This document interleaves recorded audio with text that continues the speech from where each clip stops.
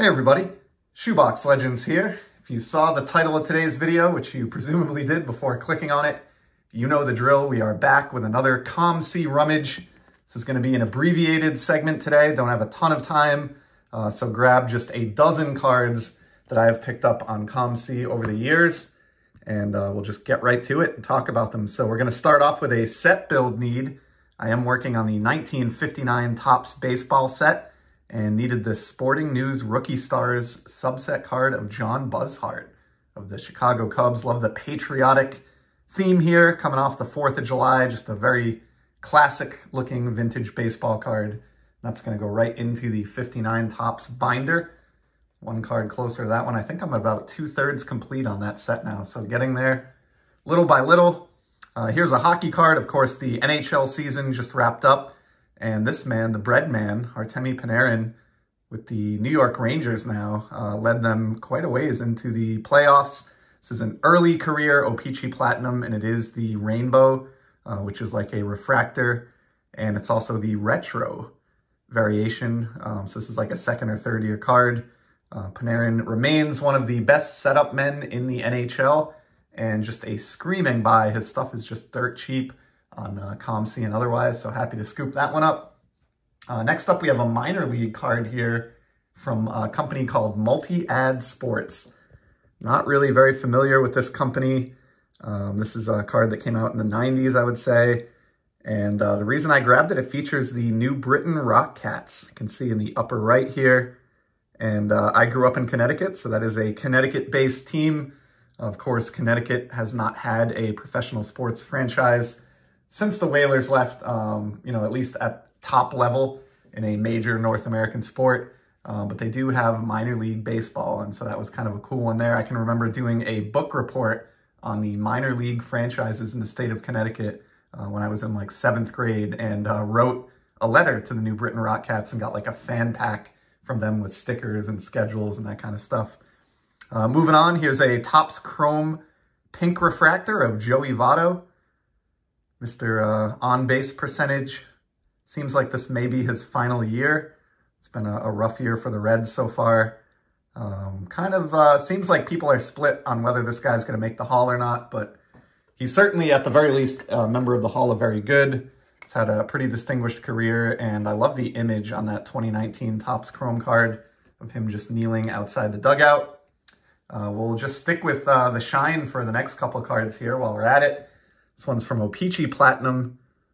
This is the red parallel, red prism, Brad Marchand, the Rat.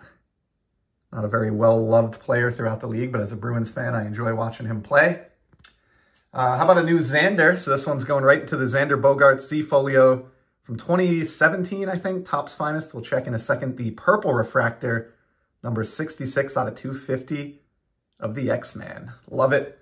He's continuing to enjoy a great season with Boston, as is Devers and JD Martinez and some of the teammates. Of course, they're chasing the amazing Yankees team in the standings, but not doing too badly at this midway point of the season. Here's a beautiful Dufex card from 1995 Pinnacle featuring Jose Malave. Not a well-remembered player in Red Sox lore, but I am obsessed with Dufex. I love the technology. Pinnacle did it best, and I will try to acquire any Dufex card that I can get my hands on from Pinnacle from the decade of the 90s, and especially a Red Sox card like that one. Happy to have it. Some more set build fodder here.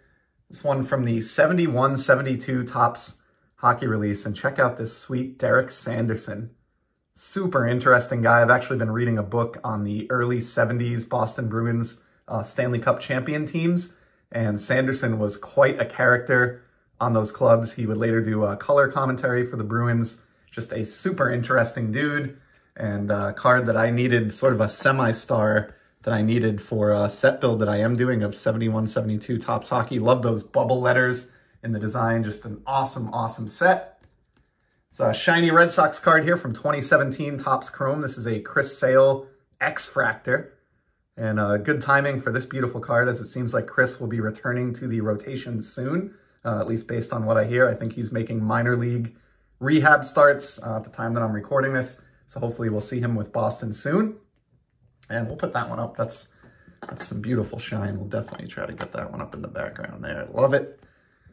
There's another 59 top set need here. This is a high number from the Sporting News All-Stars towards the very back end of the checklist. Billy Pierce of the Chicago Cubs. This one's a victory for me because at card 572, this is going to fill a spot in the binder, and those high number 59s are pretty tough. So really happy to see this one. And of course, I love the artwork on the back of these All-Star cards. Just fantastic. I mean, that is gorgeous. The back of this card looks every bit as good as the front. And that's something that you don't say too often these days in the hobby. Just 2 cards left here. We got a shiny hockey card. This is from the first ever O-Pee-Chee Platinum set, Pavel Datsyuk, future Hall of Famer. And this is the, as I said, the inaugural O-Pee-Chee Platinum set from 2014. Still exists to this day, is wildly popular.